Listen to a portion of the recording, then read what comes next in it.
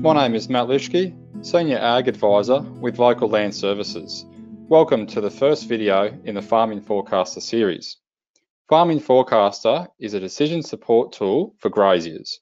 Funded through the Australian Government's Smart Farming Partnership Initiative, Farming Forecaster has been developed by Monero Farming Systems, Tablelands Farming Systems, and Southeast Local Land Services in close conjunction with both CSIRO and software company Square V. One of the most crucial and difficult decisions in any livestock business is determining how much dry matter or grass you can grow in a season and then applying the appropriate stocking rate. This tool enables producers to get a better handle on current conditions and the likely range in pasture availability during the next 3 to 4 months, thereby reducing risks around feed budgeting and stock management. This video will provide a basic overview of Farming Forecaster, including how to access the tool and general layout of information. Now, it's important to note that the information shown throughout this video is from July 2020, so I'm just showing you a point in time for demonstration purposes. To view the tool, go to farmingforecaster.com.au, and this tool works on all your modern browsers such as Google Chrome, Firefox, Microsoft Edge, and Safari. The new website has been designed for optimal viewing on mobile devices such as your smartphones and tablets. So in other words, the tool works on any size of device from your phone to your tablet and then up to desktop computers. On all devices, the tool is accessed via your internet browser. Now, if you're using a phone or a tablet, you'll get a little message like this that pops up and asking you if you would like to add the web app to your home screen. Now, by pressing on this little icon, the square with the arrow, by pressing on that icon, that actually allows you to then launch the website directly from your home screen, just like an app. So this is now a screenshot of the homepage of Farming Forecaster, and the homepage is essentially a dashboard that provides a summary of the key information. And when you look at the homepage, it can be divided up into 4 parts. We've got the probe information, which sits in the top left-hand corner, the pasture forecast, and then down the bottom we've got a 7-day weather forecast and a member update section as well. And so what I'll do now is I'll just sort of step you through each of these 4 areas individually.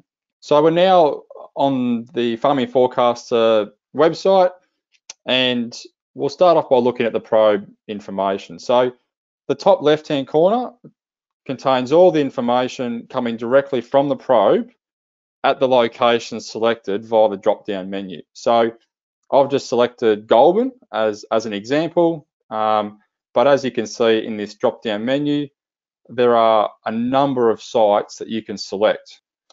And at the moment, I'll just pull up Goulburn. So once you've selected the site of interest, the relevant information from the probe will be shown, and the probe provides 3 pieces of information which is coming directly out of the paddock. We've got soil moisture, which are indicated by these percentage figures or numbers. Soil moisture.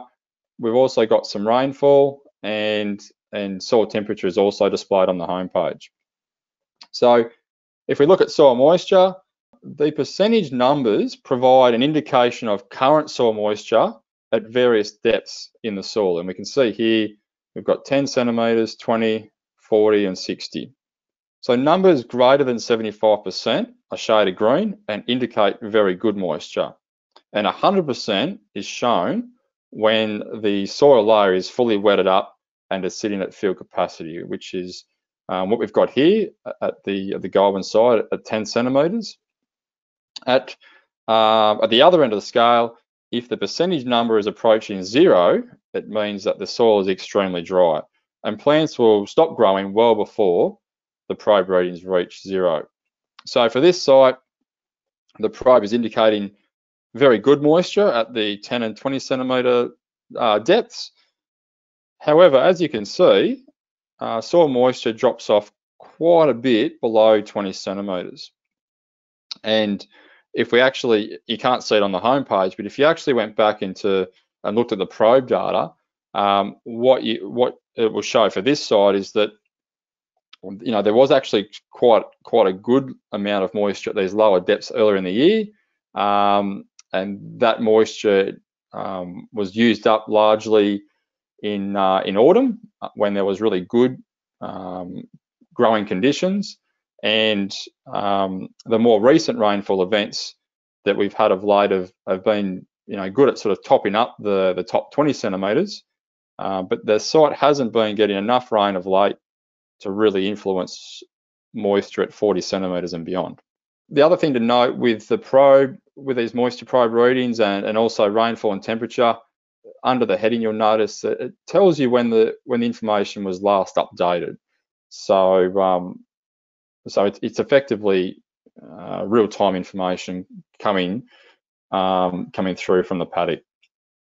So we've got our soil moisture percentage readings. So this is as of sort of right now.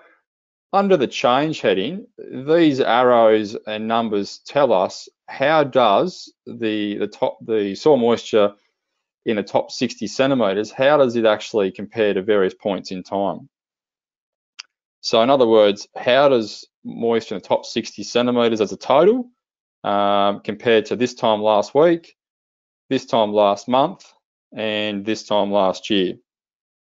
So we can see there's virtually been no real change in the last week or month at this site in terms of soil moisture, and there's a very, very slight improvement compared to this time last year.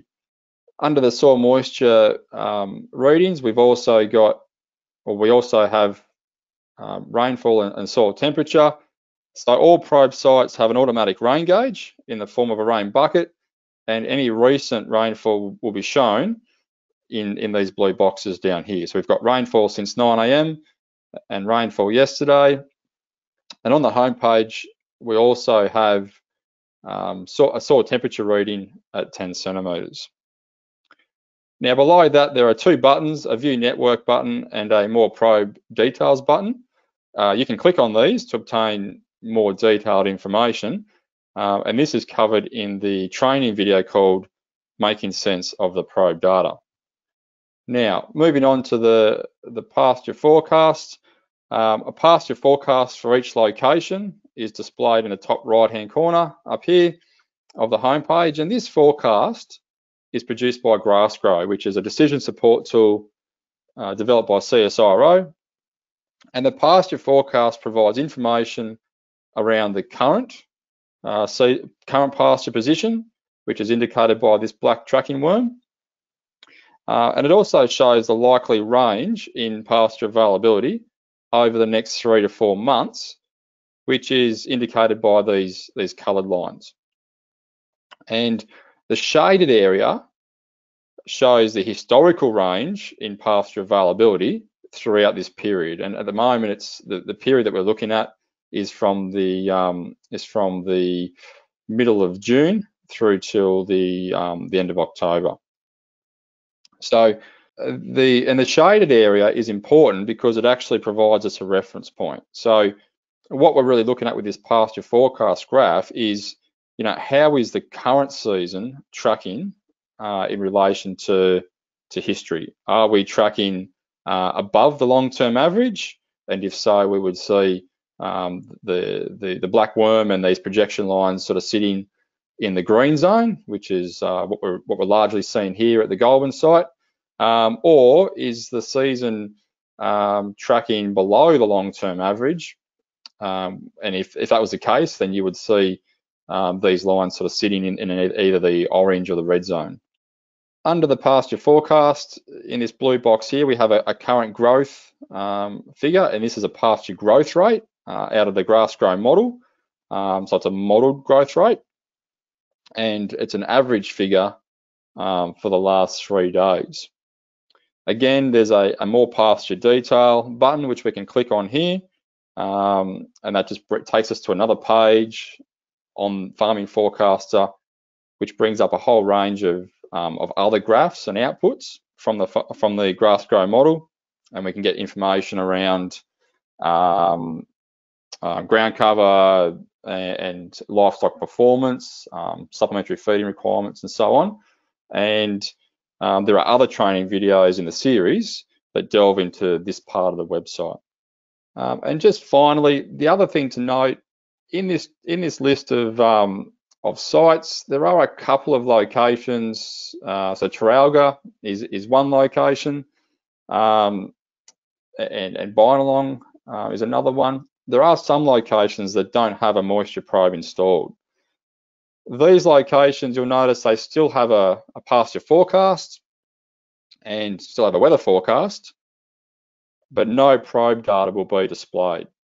And as such, the top left-hand corner will always be blank. All right, so I'll just go back and pull up our Goulburn example again, and you'll notice that the probe data and the pasture forecast will be displayed.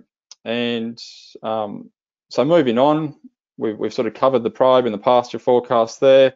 If we just scroll down the page to the weather forecast, the home page also includes this 7-day weather forecast in the bottom right-hand corner, and this forecast is based on data from the Bureau of Meteorology, and shows the chance of rain occurring, the likely amount. We can also view minimum and maximum temperatures, and there'll also be weather warnings will pop up if certain thresholds are exceeded. Now, like the other areas, you can click on this More Weather Forecast Detail button to view further information. And if we went into there, we would pull up information around, or quite detailed information around wind speed and direction. There's a spray risk, some information around spray risk, and there's also a 3-month outlook in there as well. And this is actually covered again in a separate training video called Weather Forecast. The final part of the home page is this member updates section, which is located down here. And this is essentially just an information hub, really, where various bits of information will be displayed. So at the moment, we've got some information here on the alternative fertiliser research, and yeah, different information will be displayed in this area from time to time. Now, you may have seen it earlier on, but there's actually a login feature at the very top right-hand corner. And if you're a member of either Tablelands Farming Systems or Monero Farming Systems, you can actually log in as a member using this button, and the login details are provided by the respective farming systems groups. Now, if you were to log in as, say, a MFS member, the Farming Forecaster tool would look like this. So straight away you can see that the MFS version of Farming Forecaster, it looks a little bit different. There's different colors and different branding, but essentially the information is set out in exactly the same way. So what are some of the key features or differences between the member login version and the previous version we were looking at? In addition to the color schemes and branding, the member login version remembers your preferred site when you log in. There's different member updates down here. So this area will contain information that's specific to members. And the list of probe sites, which is quite a long list now, this list is actually being customized so that all the relevant locations are actually grouped towards the top of the menu. So it just saves you a bit of time in trying to in scrolling through and trying to pull up the areas of interest. In addition to the website differences, the other thing to note is, one of the major benefits of being a member of a farming systems group is that you have additional access to more in-depth analysis. So, including what-if scenarios and specific strategies to deal with seasonal conditions. And this information is generally provided through key seasonal update events, which are held at certain times of the year. So, for example, in difficult seasons, additional analysis can be done, which look at what would happen if I destocked by 15 to 20%. We can actually have a look at what impact that would have on pasture supply and ground cover, feeding costs, cash flow, etc. Whereas in contrast, in above average seasons, the questions are often around, how big is the feed surplus? To what degree can we lift stocking rate and profitability? And what's the risk of taking on additional stock? And so all those additional sort of questions can be explored through the grass grow model. So that brings us to the end of the introduction video to Farming Forecaster. I hope you found that helpful.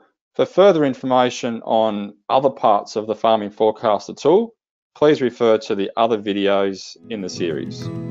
Thank you.